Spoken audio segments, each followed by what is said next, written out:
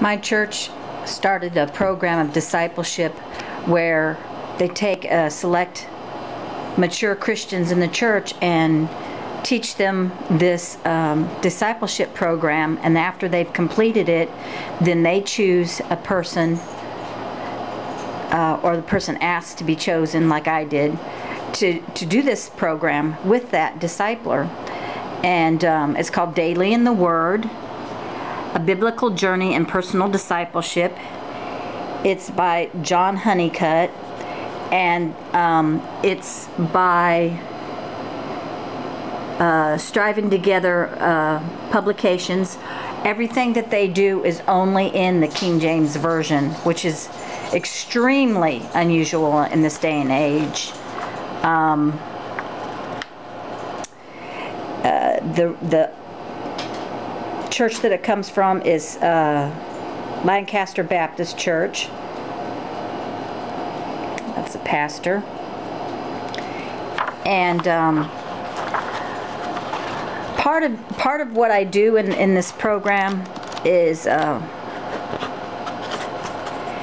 it teaches you to meet on a regular basis with a person to be discipled, so that you learn Bible doctrines and are assured of what you know through correct learning and teaching. It's to help you mature and to grow. Lesson 1's on salvation, of course, and it goes over creation, the triune God, where evil came from, the first man and woman, sin and love and the grace of God, the promise of a Savior, the Savior revealed, the Ten Commandments, the claim of the Savior, good works and salvation, how to receive salvation and commitment to salvation. Then lesson 2 is assurance, lesson 3 is on prayer, lesson 4 is on the local church and what the Bible teaches about that. Lesson 5 is on discipleship, and then with lesson 5 you start doing what they call discipleship training modules. Lesson 6, the future, which is our spiritual warfare, the rapture, tribulation, the millennium. Lesson 7 is spiritual formation. Talks about our culture today, importance of holiness, principles of purity. Lesson 8 is faith. Lesson 9 is conversation, problem solving with Christians, understanding false teachers, how to answer non-Christian beliefs. It teaches you how to witness. Lesson 10 is about loving God, and it's very colorful. The only downside, and I don't notice this in my house because I don't have light shining on the paper, but it's glossy, and I would rather they have done a matte finish, because if you've got a light shining on the paper, it makes it really hard to read. And what you do is you go through your discipler, and you do it together. You do not do it ahead of time, and you go over the verses and you fill out the blanks. And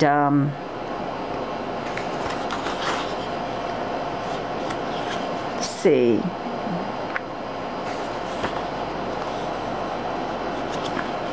And then there's always a reflect and transfer. Here I've wrote a verse out.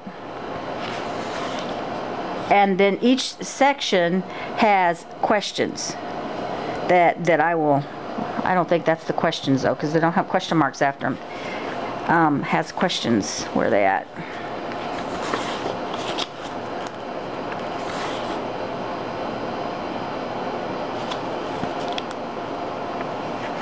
There's an online resource for additional materials. Here they are. Assignments for lesson 1, and I do these questions. So along with this book, I have to have a 3-ring notebook. And what I did was I scanned the front of the page to make a cover. And they tell you what sections to have in your notebook. And you have a section called Daily in the Word. And one of the assignments that I do is, the first one is to write out the Gospel of 1 John through 2 John. And I could have wrote on the back of the paper, I just chose not to. And you do it a certain way. Whenever there, there's a comma, then you write on another line. So you break up the verses according to punctuation, which takes up more paper, but it really helps you. It slows you down, so you really cover what you're writing. And the second part, and this took quite a while, was to write out the Gospel of Mark. And I just finished that last night. And let me flip over. I've got so much paper open in my hand here.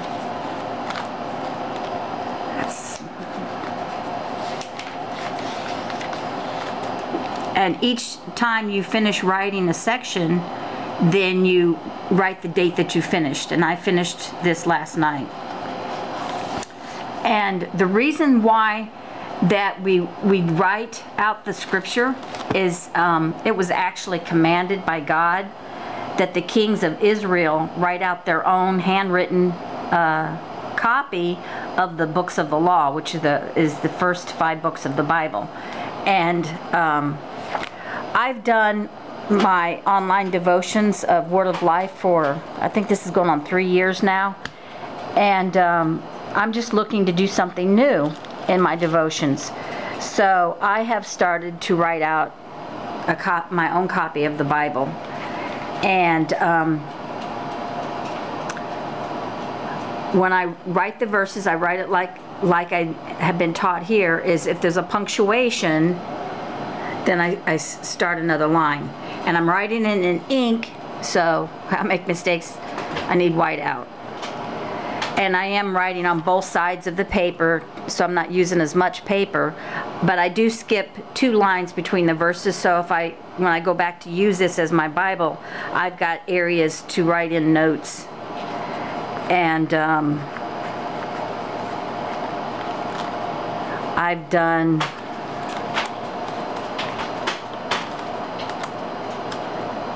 I think, gotta go look up here. I'm on chapter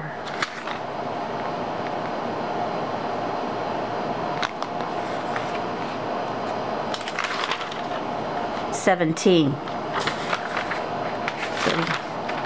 Okay, yeah, chapter 17 of Genesis.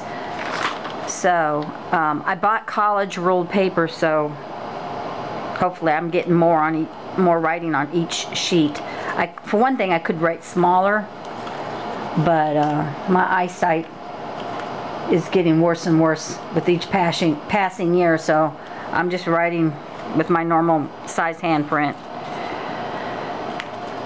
But I recommend this program of discipleship for anybody that needs something, a program in the church to help people to really get into the Bible and think about their relationship with God, and not to get into a rut where all they're doing at church is they're sitting in the pew. They might be going to the activities or singing in the choir or helping out with different committees. Like I help on I can't remember the name of the committee. One thing, I help with the Stained Glass Cafe, and I think I might be on the Flower Committee again. I don't even remember which committees I'm on.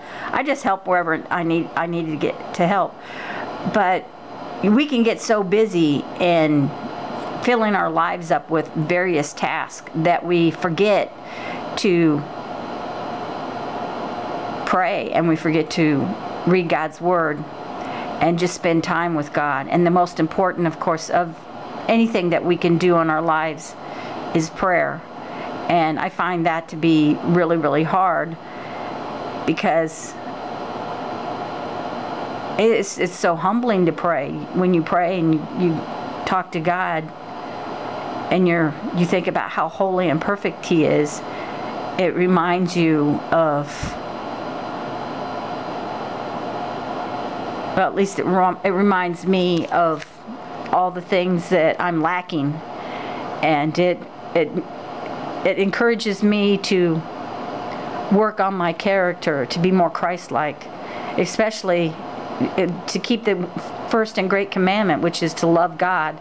And if you love God and you have love in your heart, then your life is on track.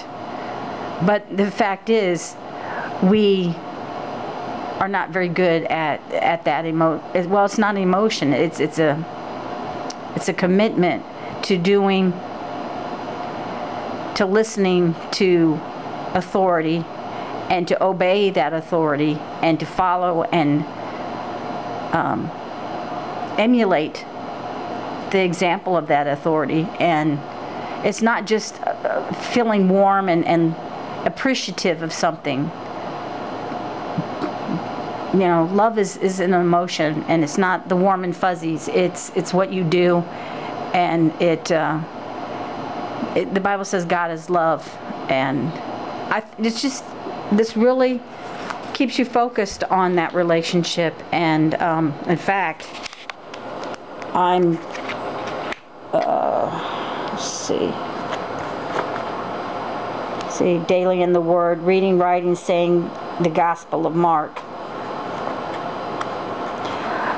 Part of what I'm do is this is a list of, I think it's 24 verses that I have to memorize, and I'm working on that. And as you see, there's signatures. That's when my discipler signs that I've completed something. And what I've completed here was, I think, just to write them out. And I wrote them on index cards. But oh, it's hard to turn pages and hold a camera at the same time. This is where this is where I finished, and today I'll be meeting with her, and we'll be going over the judgment seat in lesson 6. But I did look ahead a few pages, and this is what I'm talking about, is these questions that really focus you on your relationship with God. How are you doing in reading the Word of God daily? And I love reading God's Word, and it's much easier to me than anything that I can do in my relationship. But even that, sometimes I'm just like, oh, I don't feel like it. And then, how are you doing in memorizing the Word of God? And I used to do it every single day for hours, spend memorizing Scripture. And then I got discouraged and I quit. And now when I go back and I try and quote any of those, I memorized over 150 verses. I can't say them anymore. You know, I've forgotten them. So that's discouraging. So I'm really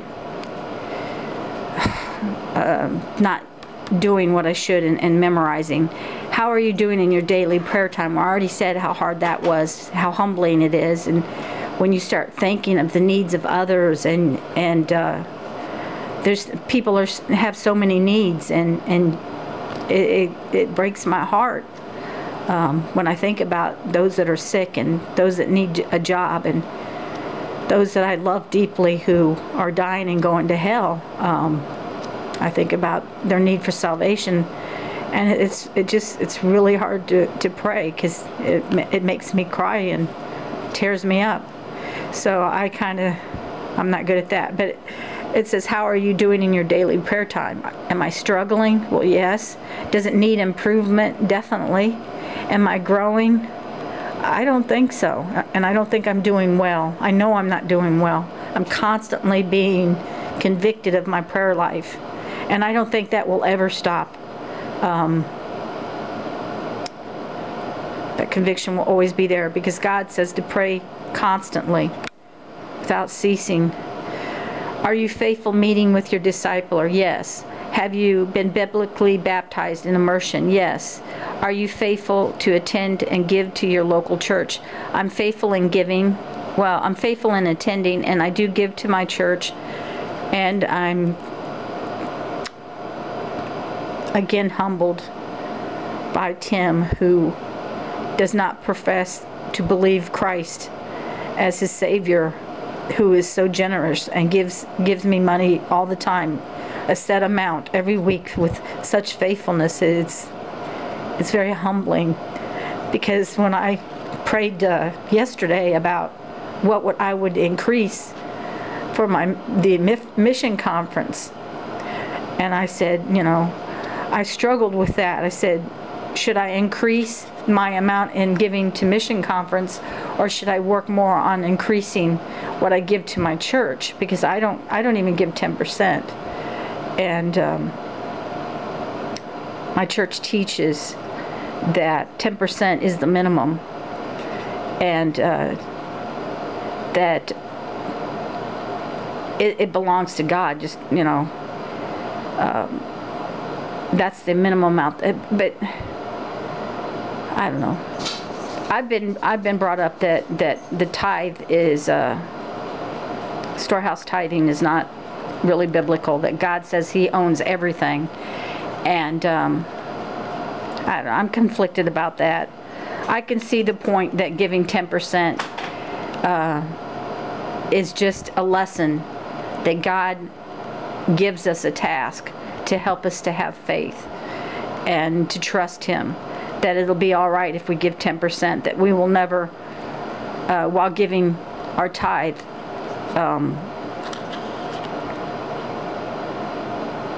not have our needs met. And another question, how are you sharing the gospel with others? And I have my own personal encourager. She calls me up and she says, Miss Linda, are you going to go soul winning today? And she reminds me, and the fact that she wants to go, and I'm her ride, gets me out. Wherein now that she's got I think 6 more weeks of soccer games, unfortunately on Thursday, you know, I've not been going. And a lot of times we're the only 2 people that show up. Here is this little girl who you know, almost drags me to soul winning and keeps me faithful. And if I go without her, I won't even have a partner, and I won't be able to go. I'll have to go home. And a lot of times we're the only 2 people that show up. And again, that's humbling her. I'm so thankful for her and her friendship and her relationship and her zeal for God and going out. And the last one is, what is your commitment level to one-on-one discipleship? And I think it needs. I think it. I don't know. I wouldn't say I'm struggling, but I know that I can improve upon it. I don't work on my memory verses as often as I can. I mean, I've memorized them to where I can go through and quote them pretty well, but I have to continuously work on them because I'll forget them, and so I have to do it. You know, I should do it every day, or at least 2-3 times a week, and I just don't do it, and so I need improvement. So I know this is a long video, but I do recommend this discipleship program, and how it will just encourage you and push you. And it's not for the faint-hearted. It's work, and it takes a great commitment of time to meet once a week, or even, you know, some people might even want to go a little faster, and they have the time to meet more than once a week for an hour or an hour and a half a week each time they meet. And it's one thing it is, it's for the person who's discipling me, is she's given me her time, and it's just precious. And I talk too much about it, but I encourage people to do this, and that's all.